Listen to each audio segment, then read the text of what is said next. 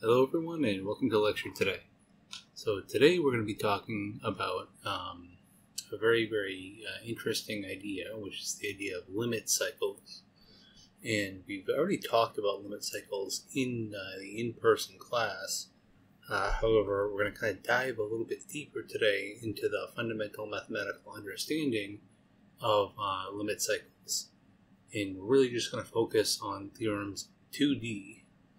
However, limit cycles can appear in any number of dimensions for any number of first-order systems, which is why we'll start by just kind of writing down some basic notation here.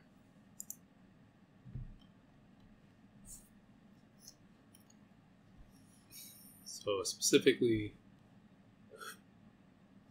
we use our standard system notation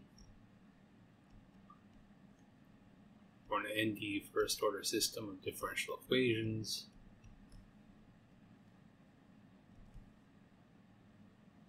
With a possible initial condition set at T0.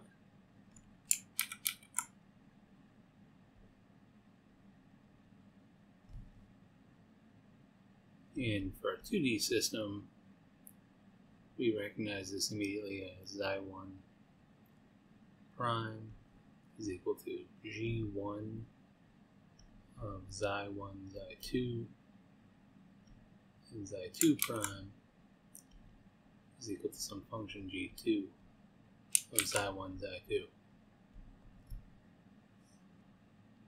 And all of the ideas in 2D that I'm going to develop and go over can be generalized to 3D and any number of dimensions as well. But when you do that, there are a lot of other things that can possibly go wrong. 3D, the systems of differential equations can exhibit very complex behavior, such as chaos, which we'll get into a little bit later. But, so, we always want to think along the lines of our linearization process from 2 lectures ago. It's always a good way to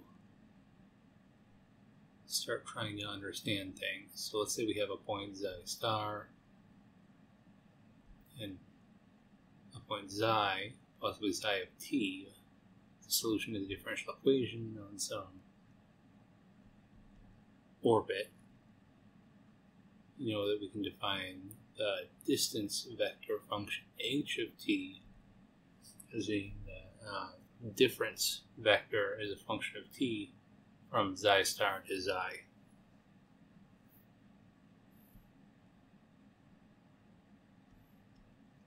So in 2D, Xi star is x star, y star.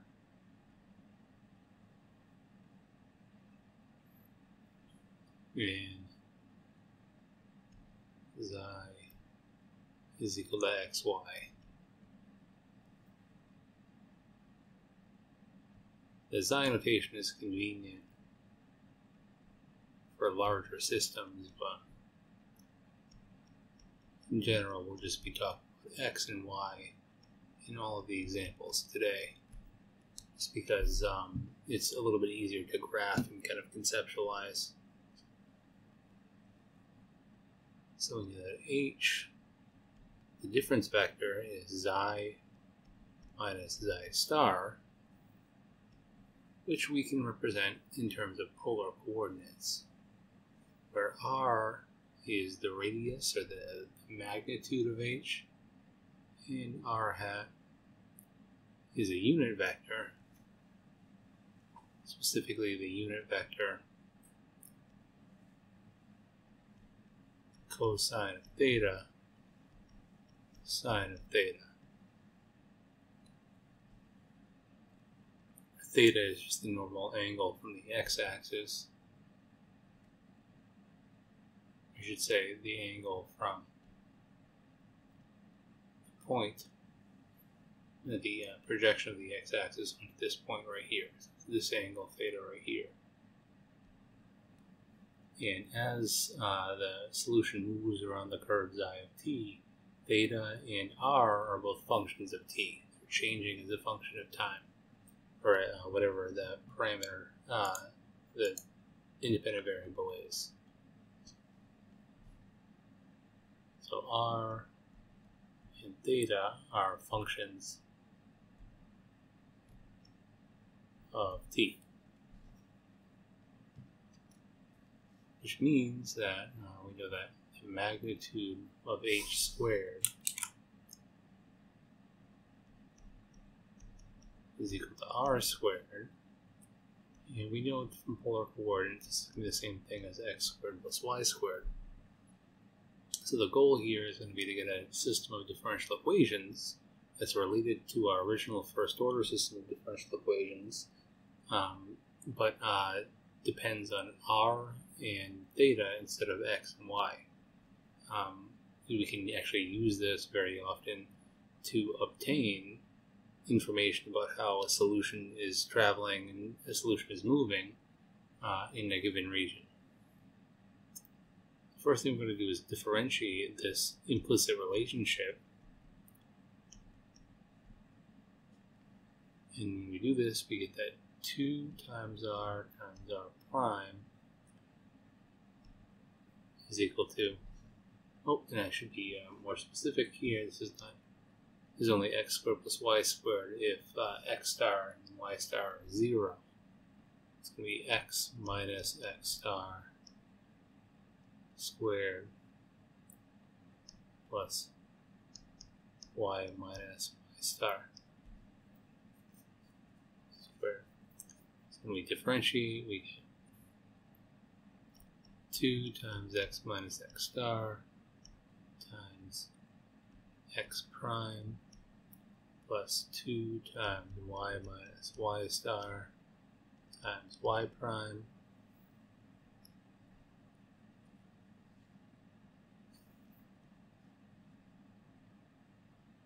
and this is sometimes a little bit more convenient to write down in terms of h, where this is going to be 2h1 prime times, or 2h1 times h1 prime plus 2h2 times h2 prime.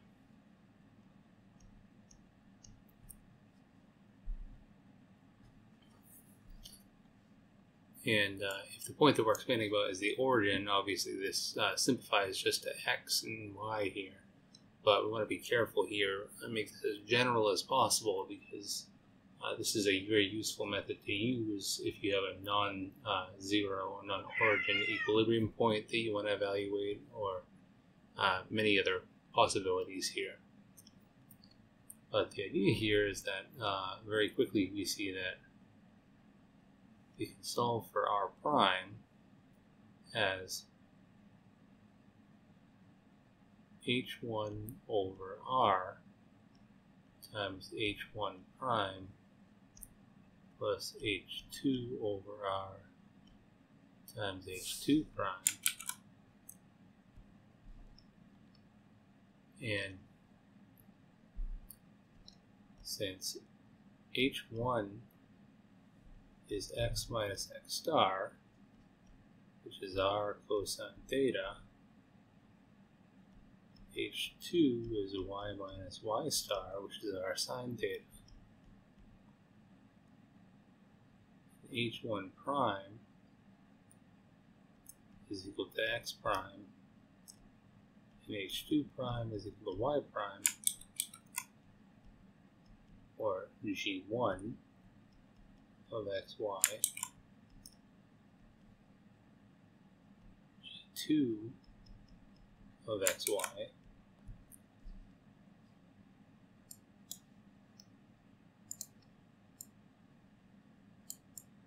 r prime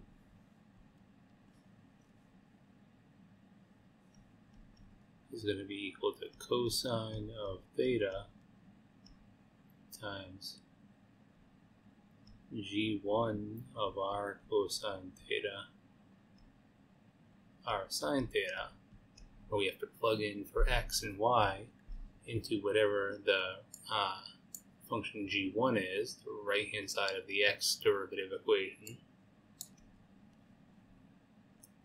plus h2 over r, which which is sine of theta times G2 of r cosine theta, r sine theta. In this differential equation, it looks a little bit more complicated than the differential equation for x, but for many systems, this will provide us with a great deal of simplification. I'll show an example of this in a little bit. But our system isn't complete if we have two first-order systems in Cartesian coordinates for x and y. We're going to have two first-order differential equations for our polar coordinate system, which is essentially what we're doing here. We're just converting the polar coordinates about the point xi star. And so, first we recognize that the angle theta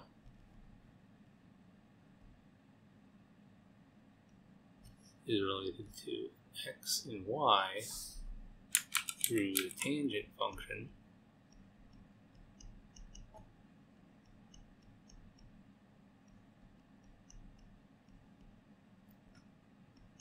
which is just,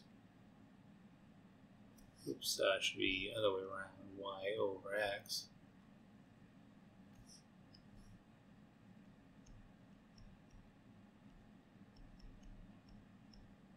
Which in terms of h is h2 over h1. So again, if we differentiate,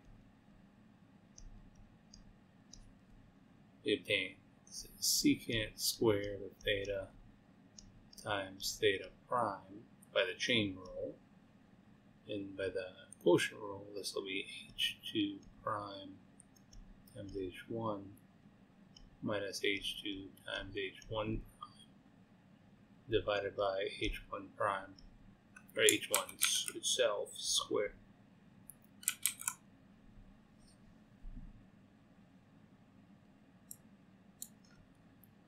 Which looks a little bit more complicated until we realize and kind of break down what everything is here. Remember, secant squared is the same thing as 1 over cosine squared.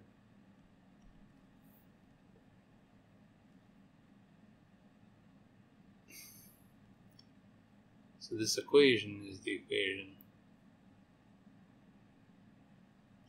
we solve for theta prime. Theta prime is equal to cosine squared of theta times h1, which is r cosine of theta times h2 prime minus r sine of theta, which is h2, times h1 prime, all divided by r squared cosine squared of theta, because the denominator is h1 squared. And we see this really cool thing happen where cosine squareds cancel out, and r over r squared is 1 over r, so theta prime is just going to be equal to cosine of theta over r times h2 prime, which is the same thing as g2 of x, or g2 of r cosine theta, r sine theta, and minus sine of theta over r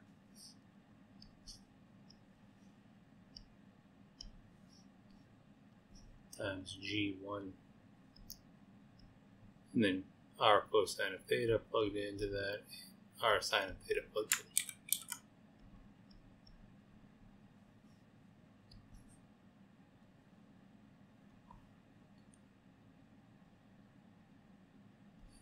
you have it,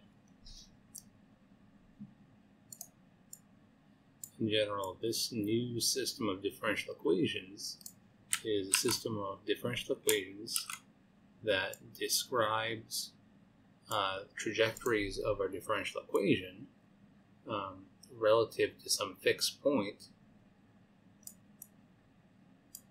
But the idea is that typically, we're going to end up using this to kind of characterize really what's going on around a given equilibrium point. We know how to classify stability versus saddle point versus all of the different classifications in 2D. But in some sense, there's much more behavior that can occur, much more complicated behavior that can occur for nonlinear systems. And this is exactly what we're getting to, which is the concept of a limit cycle. And we're going to see that this idea is very, very important for analyzing these. I guess that the best way of seeing that is probably to consider a specific example. This is a very, very nice example that can be found in the Kelly book. So we'll take, for our system, xi is xy.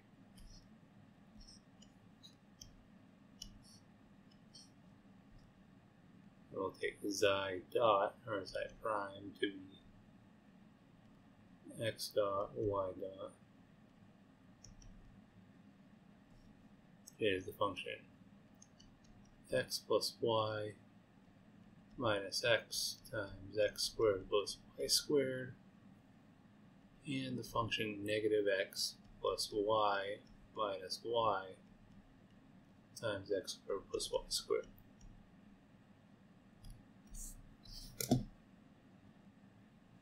And there are a number of different ways of proving that the only equilibrium point of this system is going to be the origin, 0, 0. But hopefully you can clearly see that we'll at least have one equilibrium point for the system, which is xi star equals 0, 0. And if you go through and use Desmos, say, to plot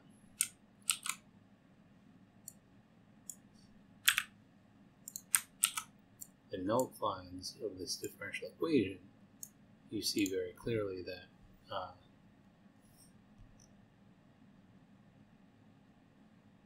as long as the asymptotic behavior of each one of these null lines is consistent with this plot, very clearly the only equilibrium point is the origin here. There are different ways of proving this, but I won't go over that right now.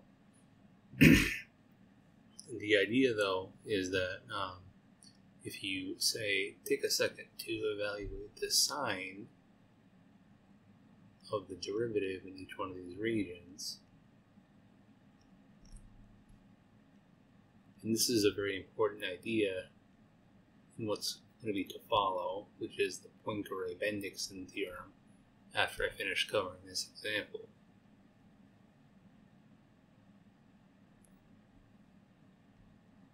And it's related to the idea of invariant regions discussed in the previous lecture. So for any point here, the only possible direction the point can go is in this direction, within this range of angles, because the x prime must be negative, so it must be decreasing, and y prime must also be negative. So the direction of solution here is forced to go in a specific direction by the null lines. Similarly, in this region, x prime is positive, but y prime is negative, which means the solution direction is forced to be in any angle here in the fourth quadrant relative to any one of these points. Likewise here, x prime is positive and y prime is positive.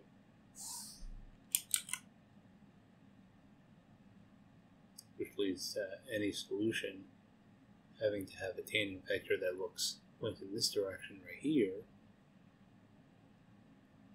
And similarly,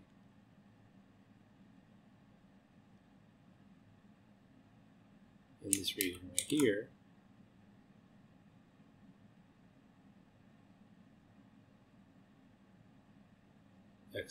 x prime is negative and y prime is positive, so the solution direction can only point in this range of angles right here.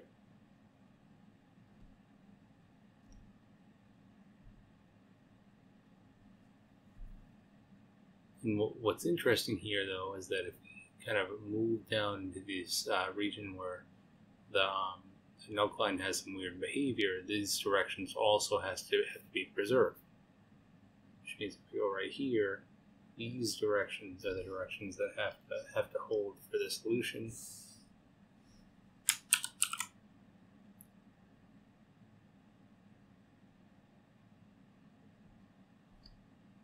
If I say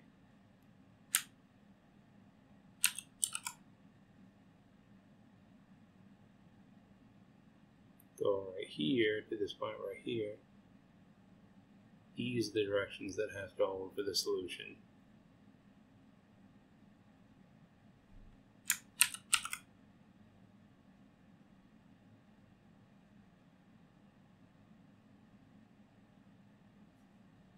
If I go right here, these are the directions that have to hold for the solution. And lastly, if I go to this region right here, these are the directions that have to hold for the solution. And so what this is giving us then is it's giving us a fairly clear indication. This is the null line picture alone of what's going to be going on with general solutions. Just by kind of thinking about this picture that I've kind of graphed for you, we almost immediately expect that this is going to be an unstable critical point, but the solution is somehow going to be forced to stay around this critical point right here. And sure enough, we can go through and show this exactly. This is going to be our first big example, very good example of a limit cycle. And we'll prove that this has a limit cycle and why it has a limit cycle before we show any plots of this, to show that we can go through and do this. The Jacobian matrix, first and foremost, will evaluate at this critical point. But if we go through and evaluate the Jacobian matrix of our system, it becomes negative 3x squared minus y squared plus 1, 1 minus 2xy, negative 2xy minus 1, and negative x squared minus 3y squared plus 1.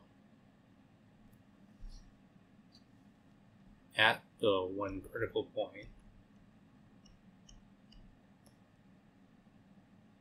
this matrix we'll call A, and it has a relatively nice form.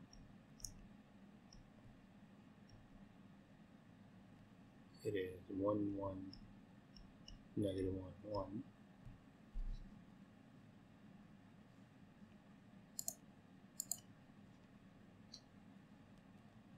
And so the trace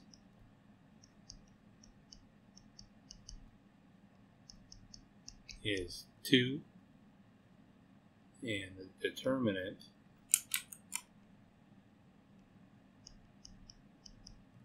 is also 2. 1 times 1 minus negative 1 times 1.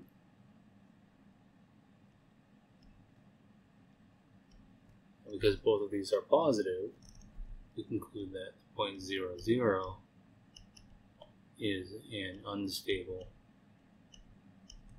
equilibrium point.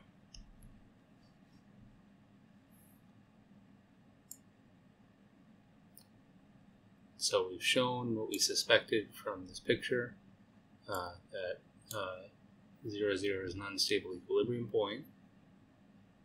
And now if we rely on using the work that we did over here in deriving our system in polar coordinates, remember this is the deviation system, the system of differential equations that governs the deviation from any point xi star in polar coordinates centered at that point xi star.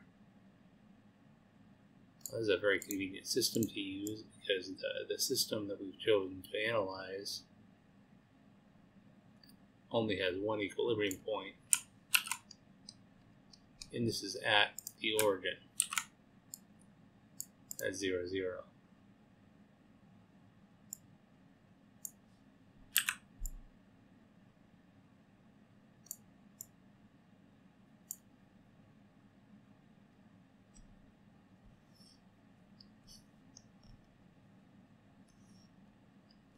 Oh, and I'll just abbreviate this as R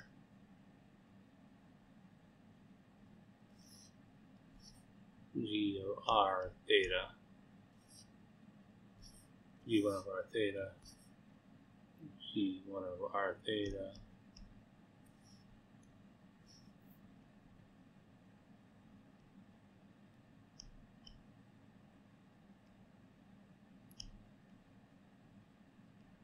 I don't want to get confused if you have to end up using these equations in plugging into a problem that is not centered at the origin. You can still use everything that we did before. You just have to mind the fact that x's and y's have to be shifted by the critical point itself. So I'll probably go back and plug this in there, over there as well, just to keep the notes consistent.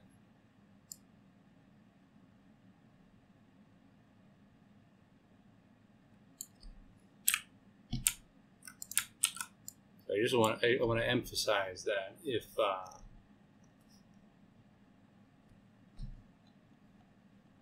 x star and y star are non-zero, when you plug in for x and y here, you have to make sure that you do this shifting right here, because if x minus x star is equal to r cosine theta, for instance, you have to plug in for x here, x star plus r cosine theta.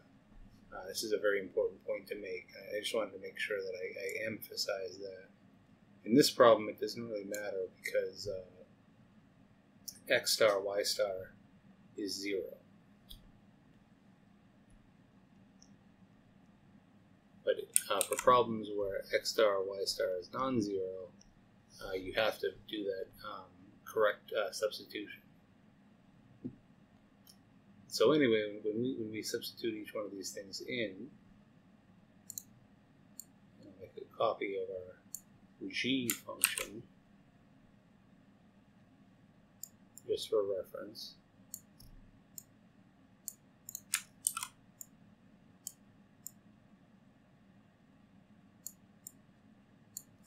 And also remember that x is r cosine theta, y is r sine theta. So we'll consider r prime first, and then theta prime.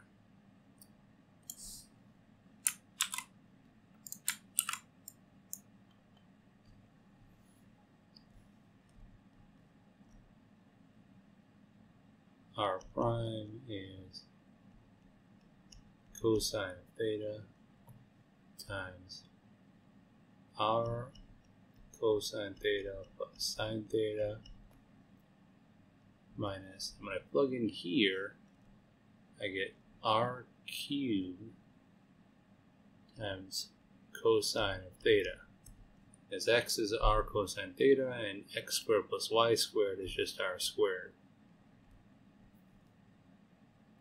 And this has to be added then to sine of theta times negative r, or r times negative, rather, cosine theta plus sine theta, because x is r cosine theta, y is r sine theta, minus r cubed sine of theta.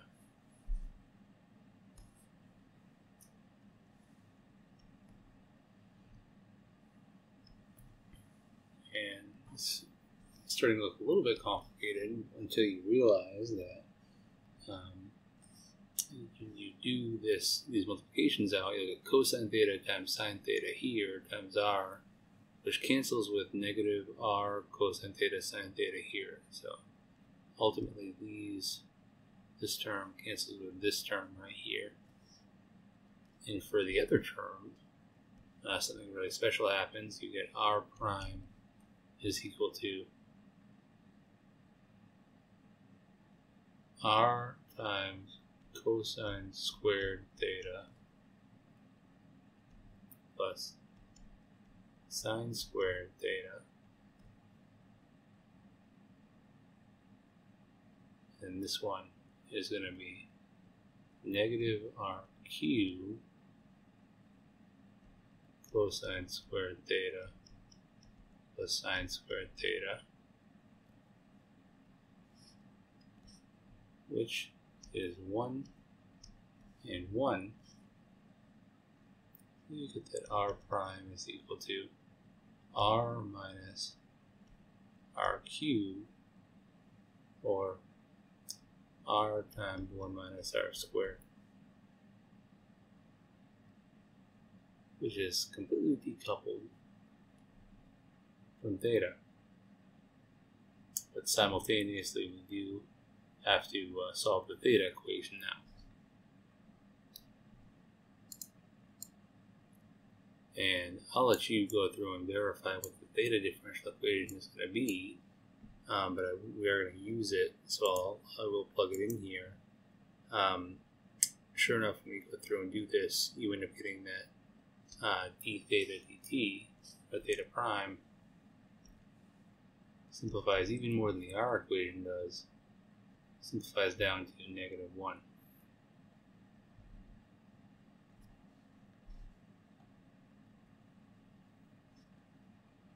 And so now we have actually a relatively, very straightforward system that we can go through. We can go through and solve. We can solve for r as a function of theta. And if you want to go through this separable differential equation for r here as a function of t. So you integrate 1 over r times 1 minus r squared dr. This is going to be equal to the integral of dt.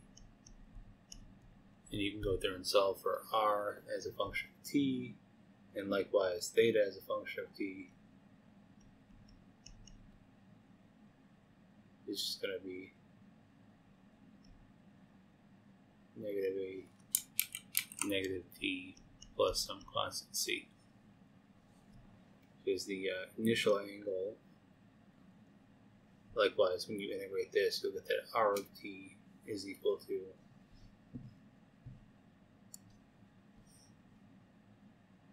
natural log of r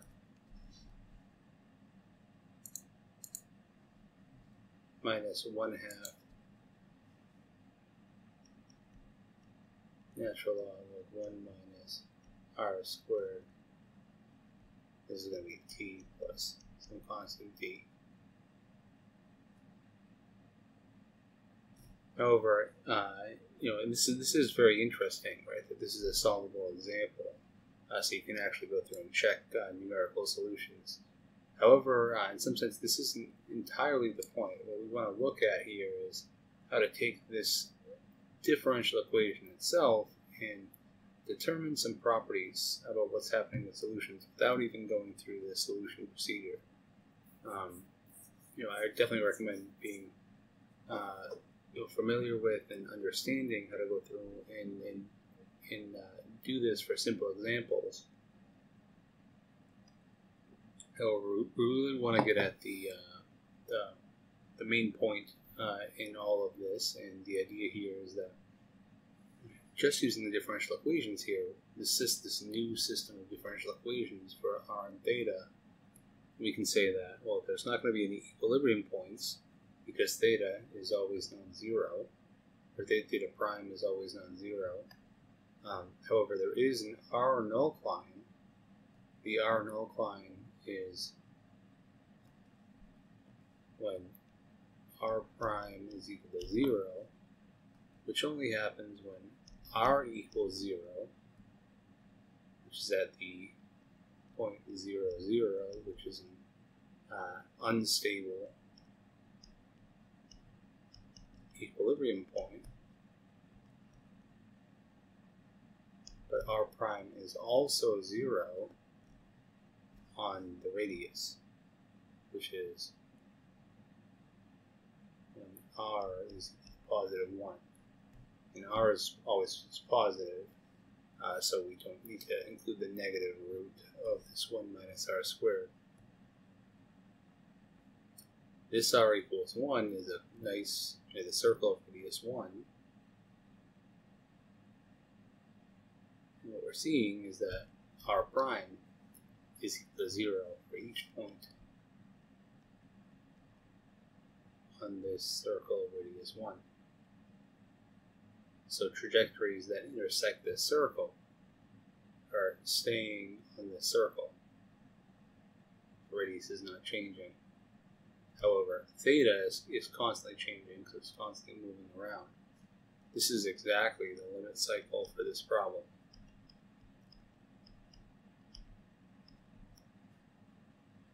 And we predicted that without even going through and solving the differential equation for r. And this method will always be able to give you some insight into this idea. So let's go through and take a look at what these limit cycles look like.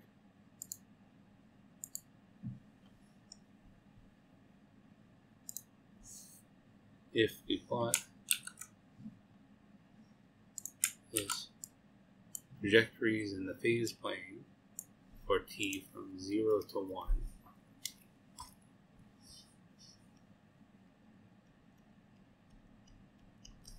Sure enough, we see that the solution starts to spiral in, and if we plot the trajectories from 0 to 10, you very strongly see that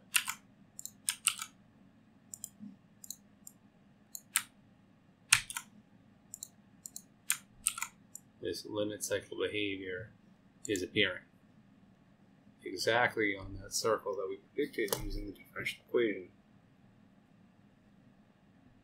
And perhaps the best way of viewing this is to go to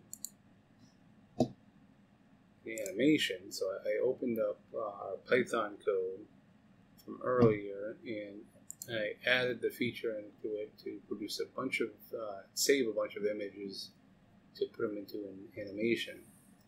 And this animation looks like the following.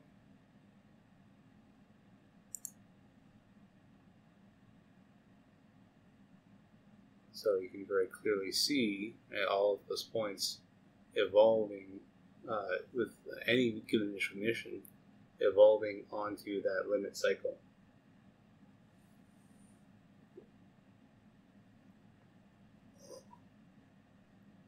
So this is really cool. This phenomena can be understood in a number of different ways, but primarily there are a couple big theorems that we can use here. And the idea is that it's related to the language introduced before of positively invariant sets and the omega limit sets of a given differential equation orbit.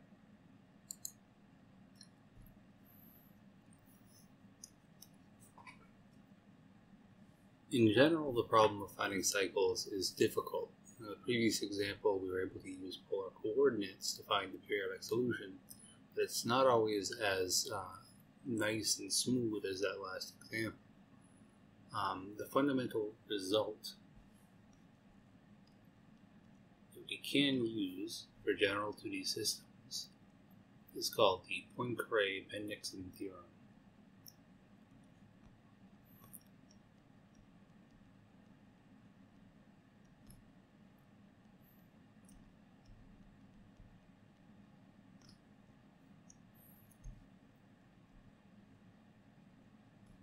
And for this theorem, we're going to be considering a system of nonlinear differential equations in 2D.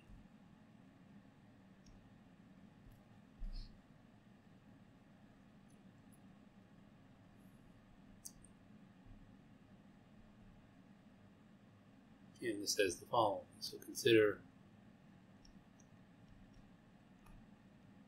star, and I want to make a emphasis that this is for n equals 2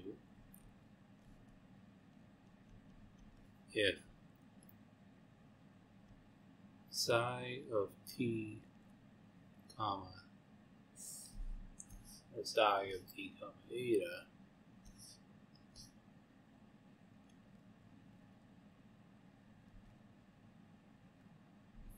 is a bounded orbit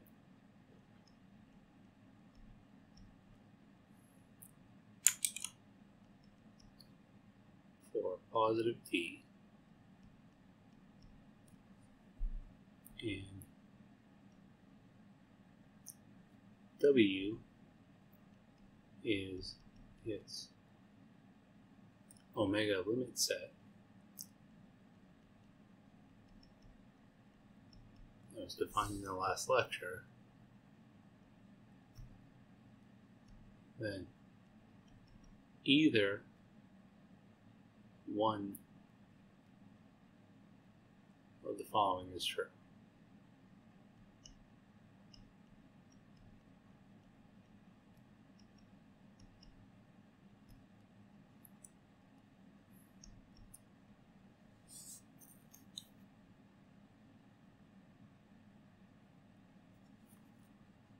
W is a cycle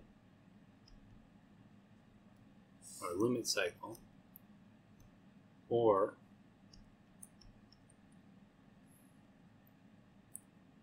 for each point y in W,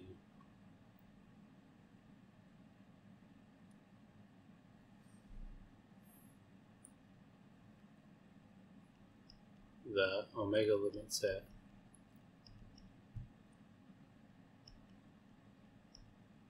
of psi of t comma y is a set of one or more equilibrium points.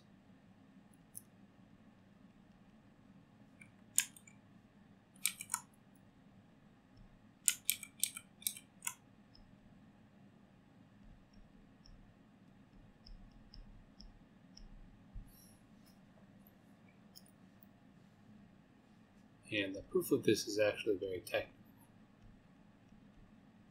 So much so that it's not in the book. In the book, they give a rough sketch of how to prove it, so you get an idea of why it's true. But the full proof can be found in the text by Hirsch and Small.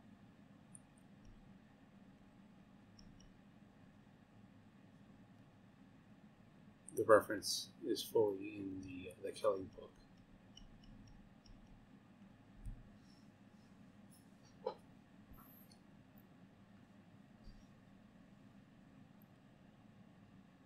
And the main idea is that if you can go through and bound so you use the fact that if you can bound the solution in invariant region,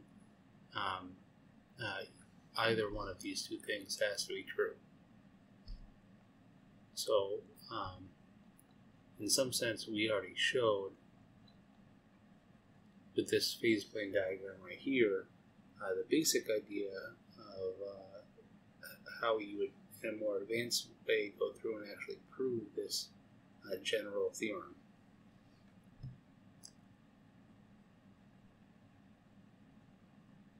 And it very strongly relies on constructing a positively invariant region surrounding a given region that you're interested in.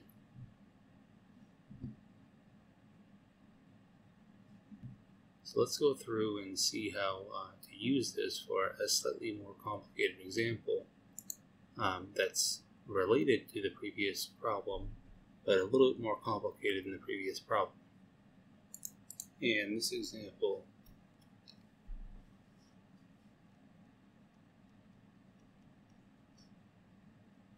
is going to be, we'll consider the derivative of x is x plus y minus x times x squared plus 2y squared, and y prime is negative x plus y minus y times x squared plus 2y squared.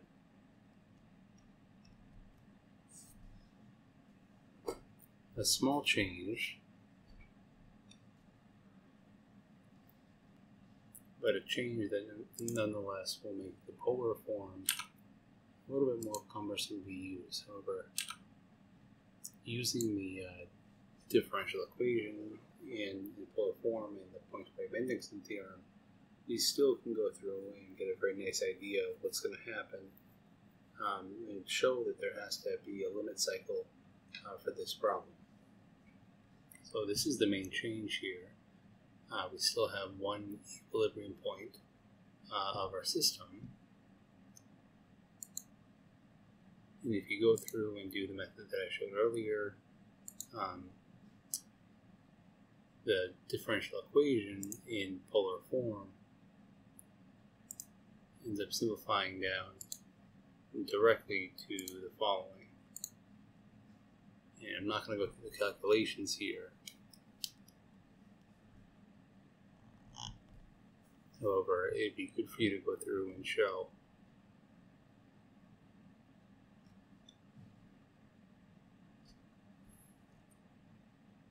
Just for practice, you get r prime is equal to r minus r cubed times 1 plus sine squared of theta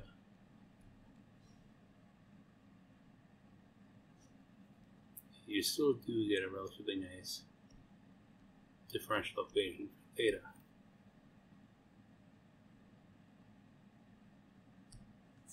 But this now is a coupled nonlinear system of differential equations.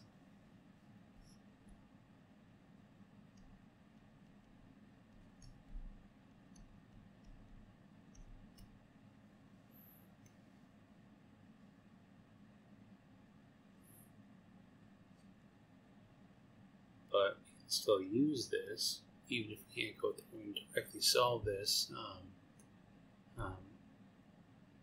in the following way.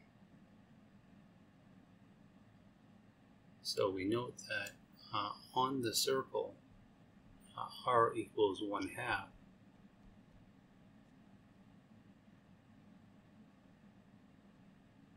R prime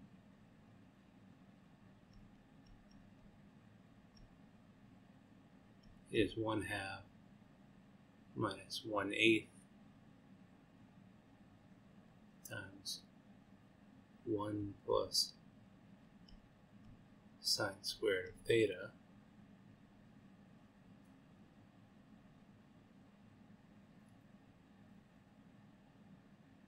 which will always be the maximum of sine of theta is 1.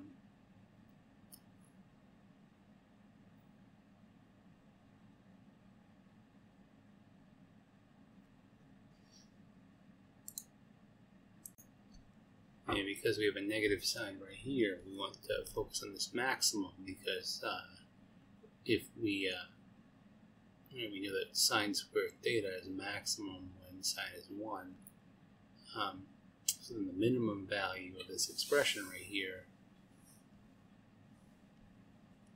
is when theta is 0, or is when sine of theta is 1.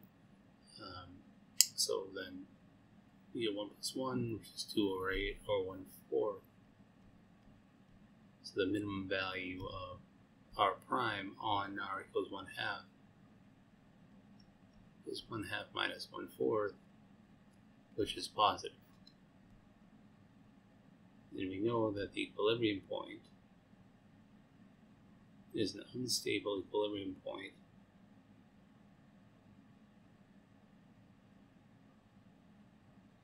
and we've just shown that on r equals 1/2, the radius is always changing positively across it.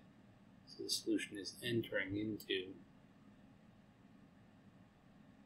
the region outside of this circle, radius r equals 1/2. Likewise, if we look at a slightly larger radius of 1.1, you do the same procedure. We'll end up getting that r prime is 1.1 minus 1.331 times 1 plus sine squared of theta, and the maximum value for this is going to be when sine squared of theta is 0, or sine of theta is 0. And so this will be less than or equal to 1.1 minus 1.331, which is negative.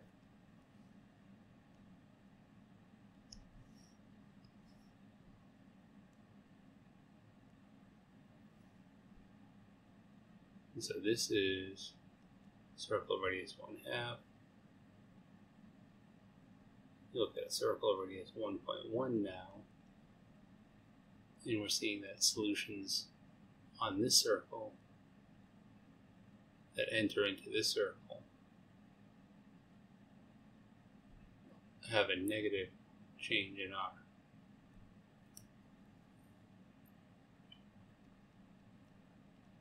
And so this region right here, this annular region, is an invariant region, positively invariant region for this system of differential equations, and therefore by the Poincare-Bendixson theorem, because there are no equilibrium points inside this region D,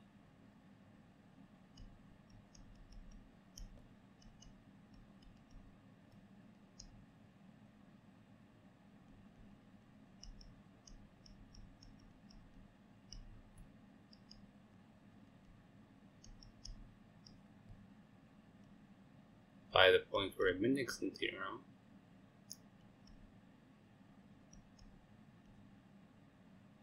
there must be a limit cycle.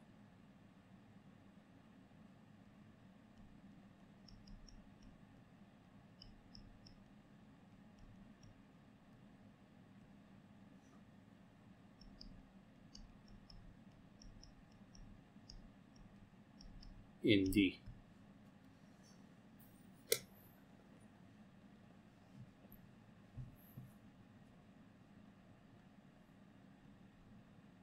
Now, in this example, this invariant annular region has the property that all orbits that intersect it must enter into the region itself. But in some cases, a portion of the boundary may be invariant. So we'll see how to deal with this in a second. However, I do want to show visualization, right, of the solution curves for this example.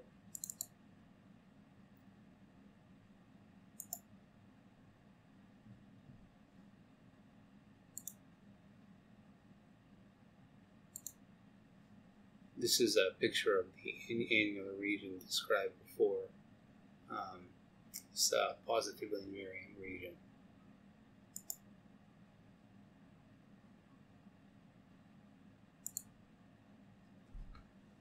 And if we see a plot of the trajectories here, we can very clearly see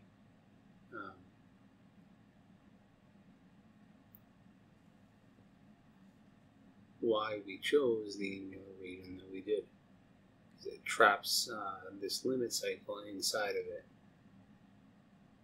And you see very clearly that the solutions that are close to the equilibrium point here at the intersection of the null lines are moving away from the equilibrium point, and the solution for initial conditions that are outside of this annular region are moving in to this limit cycle. And the limit as t goes to infinity.